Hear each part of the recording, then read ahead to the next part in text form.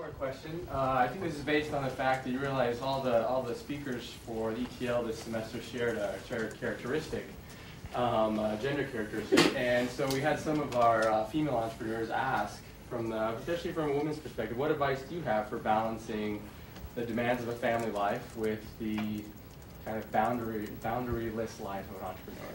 Okay. So that's a great question, and I think again, parsing the question.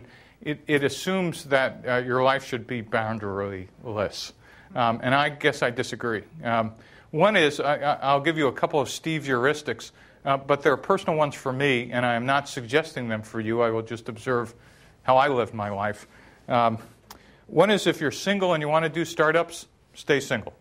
No, seriously, stay single for a while, because startups can be all-consuming, 24/7, just suck you dry. But if you do get married and have relationships, particularly if you have kids, we actually set some rules in our family that were quite helpful.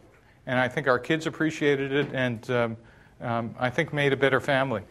We would always have dinner at 7 p.m. What I didn't realize is my wife was feeding my kids earlier. And what they didn't realize is after I put them to bed, which was another big deal, I went back to work electronically and worked for another 5 hours. We spent weekends with our kids, though half a day on Saturday they went to work with me, but the other parts of the weekends were theirs.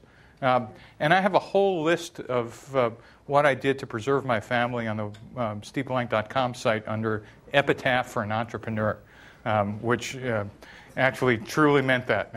But just to summarize, Thomas, you've got to make rules, or the startups will take over your life, and you're going to be maybe successful but quite lonely.